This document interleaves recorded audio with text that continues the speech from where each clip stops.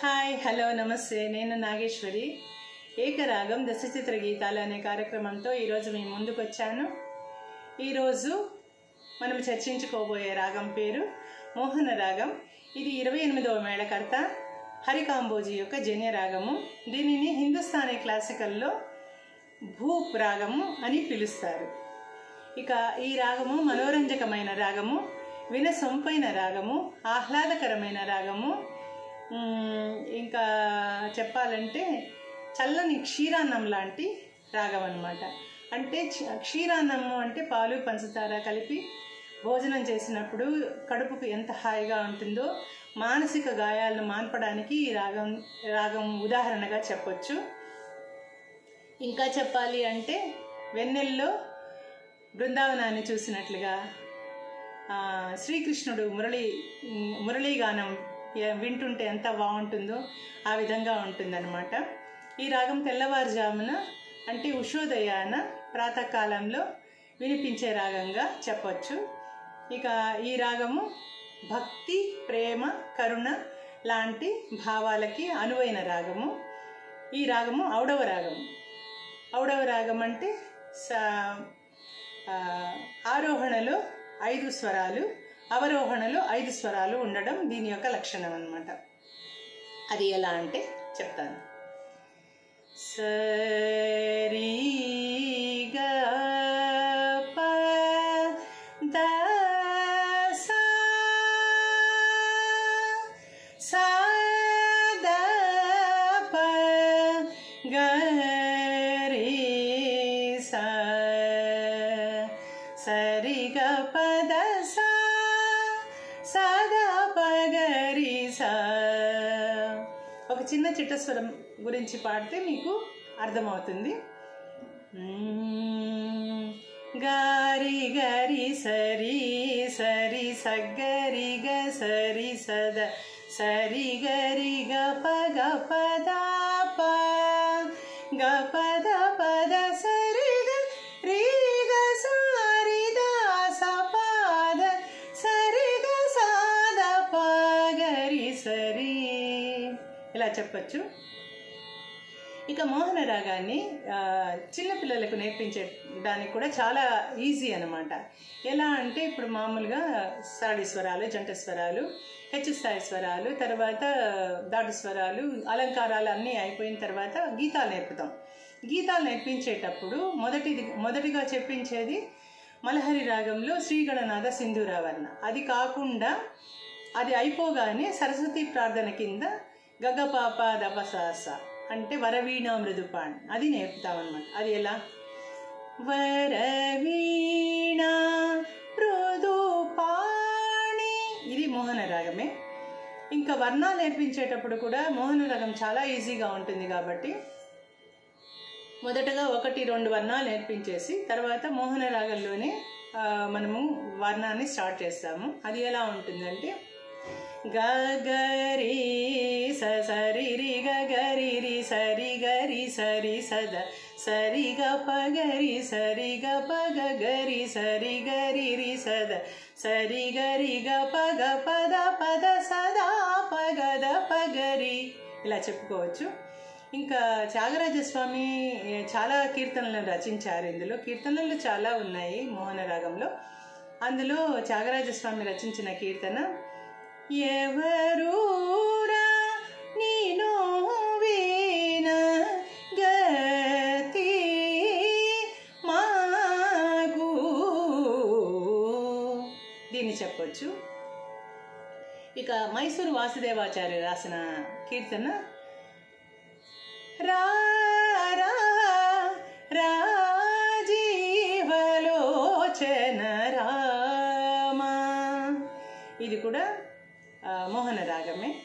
ఇక అన్నమయ్య సంకీర్తనలో చూసుకున్నట్లయితే చేరియ సోదకు శిశువితడు దారుణి బ్రహ్మకు తండ్రియోనితడు చేరి యశోదకు శిశువితడు. ఈ కీర్తన చెప్పుకోవచ్చు. ఇంకొకటి పొడగంటి కంటిమయ్యా మిమ్ము పురుషోత్తమమ్ము ఎడయకవయ్యా కోనేటి రాయడ. ఇలా చెప్పుకోవచ్చు. ఇది మోహన రాగం గురించిన వివరణ, విశ్లేషణ. మోహన రాగంలో చాలా పాటలు ఉన్నాయి కాబట్టి మనం మోహన రాగంలో అన్ని పాటల్ని కవర్ చేయలేము. సో కొన్ని పాటలను ముందుగా చెప్పేసుకొని దాని తర్వాత ఏకరాగం దశచిత్ర గీతాల్లోకి వెళ్ళిపోదాం. కొన్ని పాటలు ఉదాహరణ పాటలు అనుకోవచ్చు వీటిని. తిరుమల మందిర సుందర సుమధుర కరుణా సాగర ఏ పేరున నిన్ను పిలిచేమురా ఏ రూపముగా కొలిచేమురా తిరుమల మందిర సుందర సుమధుర కరుణా సాగర. ఇక ఈనాటి హాయి కలకాదోయి నిజమోయి భారత మాతకు జేజేలు బంగారు భూమికి జేజేలు ఆ సేతు హిమాచల సస్యశ్యామల జీవధాత్రికి జేజేలు మదిలో వీణలు మ్రోగే ఆశలెన్నో చెలరేగే కలనైన కనని ఆనందం ఇలలోన విరిసే ఈనాడే మదిలో వీణలు మ్రోగే ఆశలెన్నో చెలరేగే చందన చేర్చిత నీల కళేబర పీతవసన వనమాలి కేళిచెలన్మణి కుండల మండిత గండయుగ స్మితశాలి హరిరిహ ముగ్ధవధూని కరే విలాసిని విలసతి కేళిపరే. ఇంకా నీవు రావు నిదురరాదు నిలిచిపోయే రే నీవు రావు నిదురరాదు. ఇక లేరు కుశలవుల సాటి సరివీరులు ధారుణిలో లేరు కుశలవుల సాటి. చివరగా ఆది భిక్షు వాడినేది కోరేది బూదినిచ్చేవాడినేది అడిగేది ఏది కోరేది వాడినేది అడిగేది. ఇలా చెప్పుకుంటూ పోతే చాలా పాటలు ఉన్నాయి. ఇక మన ఏకరాగం దశచిత్ర గీతాల్లో మొదలు పెట్టేసుకుందాము. మొదటగా భక్త తుకారాం సినిమాలో ఘంటసాల గారు పాడిన పాట. ఘంటసాల గారు ఈ భక్తులు ఎవరైనా సరే ఈ పాటను ఆ కాంపిటీషన్లో పాడకుండా ఆగరన్నమాట. ఈ పాట ఘన ఘన సుందరా కరుణారస మందిరా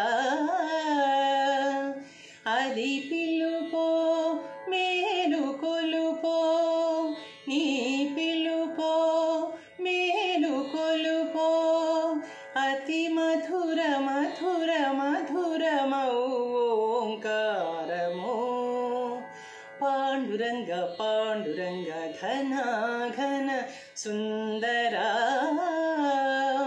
కరుణా రసమందిరా. ఇంకా పి లీల గారు పాడిన పాట చిరంజీవులు సినిమాలో ఘంటసాల గారి సంగీత సారథ్యంలో పాడిన పాట ఈ పాట. నల్లనయ్యరారా నన్ను గన్నవాడా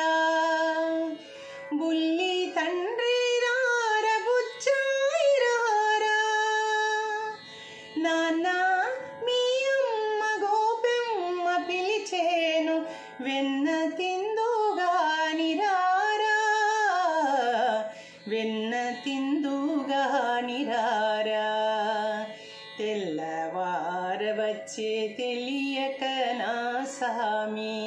ఇది కూడా మోహన రాగమే.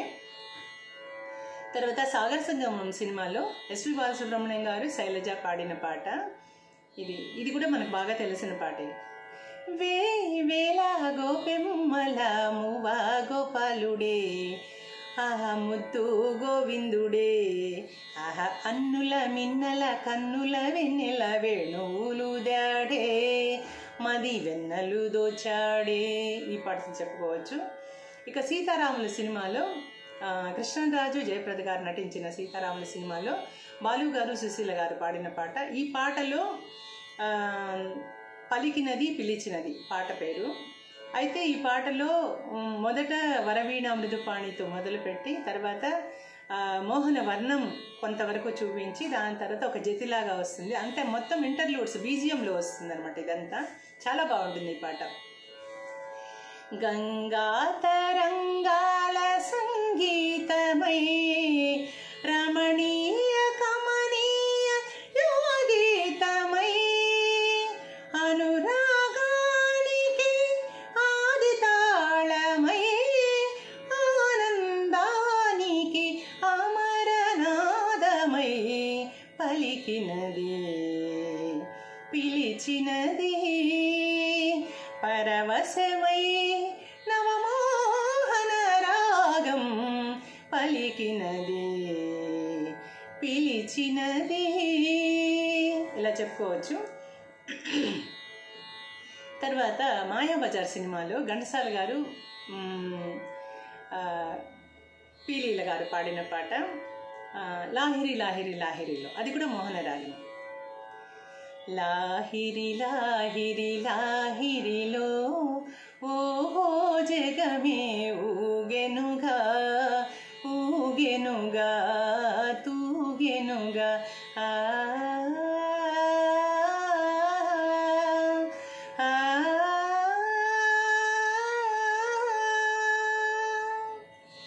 ఇక అమరశిల్పి జక్కన్న సినిమాలో ఘంటసాల గారు పాడిన పాట. ఈ పాట కొంచెం నిర్లిప్తంగా కనిపిస్తుంది కానీ మోహన రాగంలోనే ఉంటుంది. ఏ నల్లని రాళ్ళలో ఏ కన్నులు దాగెను, ఈ బండల మాటున ఏ గుండెలు మ్రోగెను,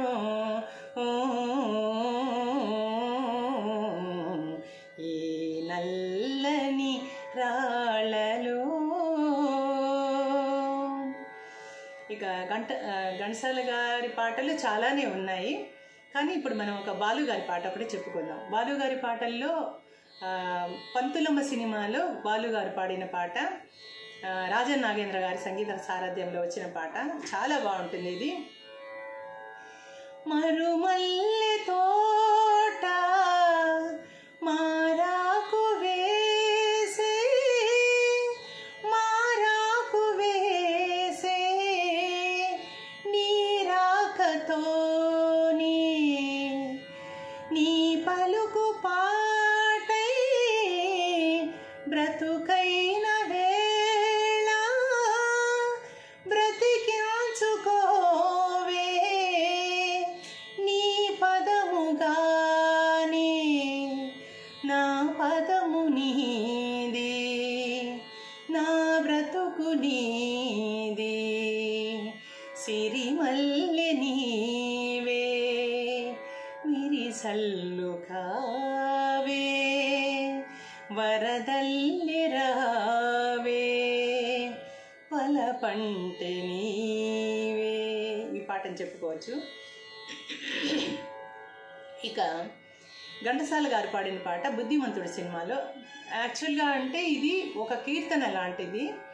ఇది రాముడి గురించి కీర్తన, త్యాగరాజస్వామి కీర్తన ఒకటి ఉంది. దానిని సినిమా కోసం వీళ్ళు కృష్ణుడిగా మార్చి రాసుకోవడం జరిగింది. అది ఇది. నను పాలింపగ నడచి వచ్చితివా మురళాలింపగ తరలి వచ్చితివా గోపాల నను పాలింపగ నడచి వచ్చితివా ఇది చెప్పుకోవచ్చు. ఇక మహామంత్రి తిమ్మర సినిమాలో కూడా మోహన రాగం పేరుతో వచ్చి ఒక పాట ఉంది. ఘంటసాల గారు సుశీల గారు పాడిన పాట ఇది. నాకే తెలియక నాలో సాగే ఆలాపనలకే రూపము రాగా ఆరాధ్యించిన ప్రియ భావనలో పరవశించే ననగా మోహన రాగ మహా మూర్తిమంతమాయే.